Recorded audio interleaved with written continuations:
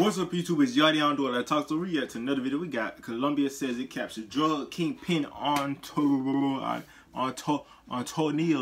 Like, comment, subscribe, follow the links in the description. Let's get into it, man. Colombian armed forces have captured drug kingpin Dairo Antonio Usuga, also known as Otoniel. President Ivan Duque on Saturday called it the biggest blow to drug trafficking since the death of Pablo Escobar. He called it the biggest blow because he's missing out on some money. Otoniel is the leader of the drug trafficking group Clan del Golfo, with around 1,200 armed men. A majority of them are 1,200 army. You got 1,200 people to do what the fuck you say?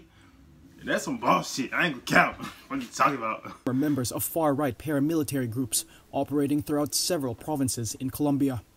Otoniel is accused of sending dozens of shipments of cocaine. God damn! Woo! Lord! Oh, boy. Boy, he feeding the streets, no cap. To the United States.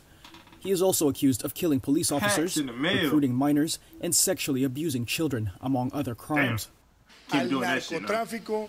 Colombia had offered a reward of up to about 800. Now you got all this money. Now why you gonna do that to churn? Now you can call any hoe from the spectrum from Mexico.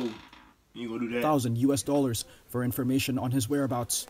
The U.S. government, meanwhile, offered a reward of up to $5 million. The Colombian government said Otoniel was captured during an operation.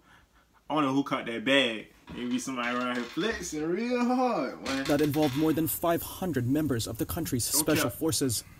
It added that one police government said Otoniel was captured during an operation that involved more than 500 members of the country's special forces. They called 500 people to get one motherfucker. It added that one police officer died in the process. Although Duque said the drug lord's capture could mean the end of the Clan del Golfo. Hell no. Ain't nothing ever stopped. One down, next nigga up. They don't give a fuck. One down, the next nigga up, man. This shit's still running. Risk analysts warn that a new leader will most likely take over as head of the group. Already. I know how to. So that's the end of the video. Mexico, get shit together. They not stopping. Y'all need to just get some nuclears and just dropping them bitches. But that's the end of the video. Like, comment, subscribe, follow the links in the description. I'm Yachty, and I'm out. All praise to the Most High. Amen.